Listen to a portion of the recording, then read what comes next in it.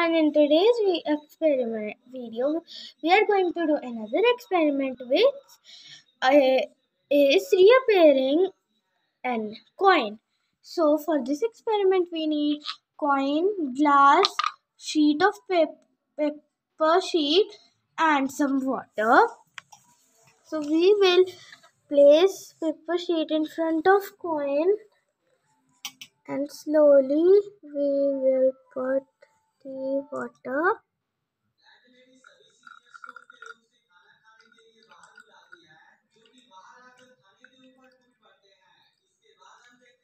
Now as we can see, the,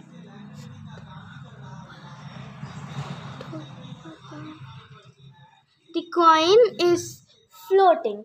As we observe, at the center point the coin will be visible once more and it will appear to be floating.